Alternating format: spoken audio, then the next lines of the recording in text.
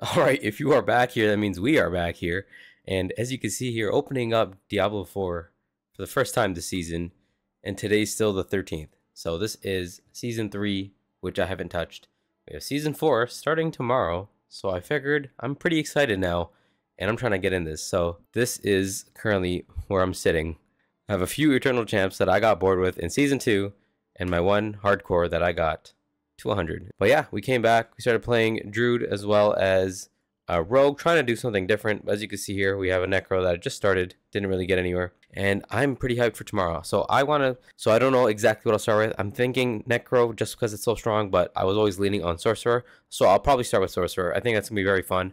I haven't got to do any of that in a long time. I played Sorcerer so much in Diablo 3, pretty much the main champ I played. So I'm pretty excited to have the chance to play it again after so long.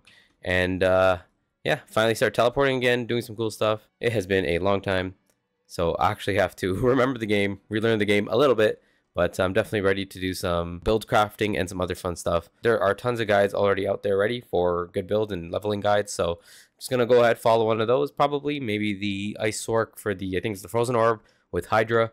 That's most likely the route I'm going to go. I'm not too sure yet. Or maybe a flame build. I'm not exactly sure yet. But yeah, I'm definitely excited to get back into this. So let me know what you guys think. Let me know who you are going to start with this season. I'm probably just going to stick with non-hardcore. The hardcore for the first time was really fun, really exciting.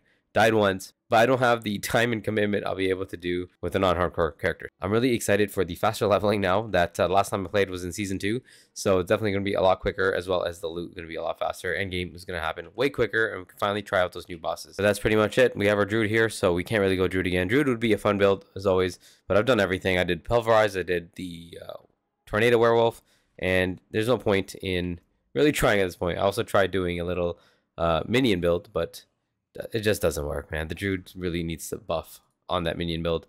But yeah, this guy was decked out. My only hardcore character, Eternal, forever. Alright, thanks for watching. I will talk to you on the next one. Peace.